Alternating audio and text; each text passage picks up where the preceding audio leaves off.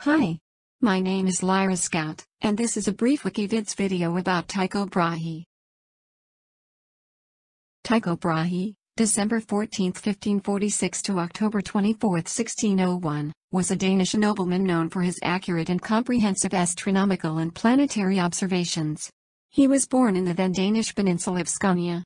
Well known in his lifetime as an astronomer, astrologer, and alchemist, he has been described as the first competent mind in modern astronomy to feel ardently the passion for exact empirical facts. His observations were some 5 times more accurate than the best available observations at the time.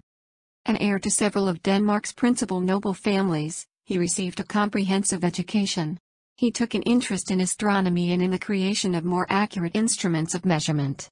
As an astronomer, Brahe worked to combine what he saw as the geometrical benefits of the Copernican system with the philosophical benefits of the Ptolemaic system into his own model of the universe.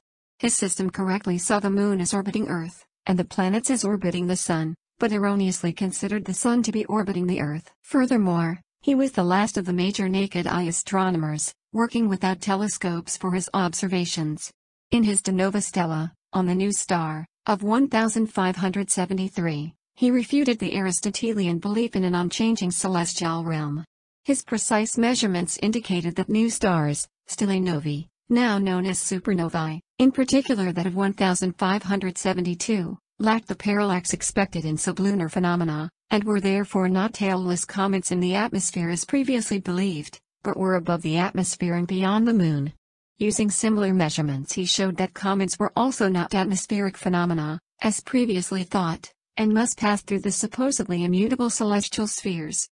King Frederick II granted Brahe an estate on the island of Fyn and the funding to build Uraniborg, an early research institute, where he built large astronomical instruments and took many careful measurements, and later Stjerneborg, underground, when he discovered that his instruments in Uraniborg were not sufficiently steady.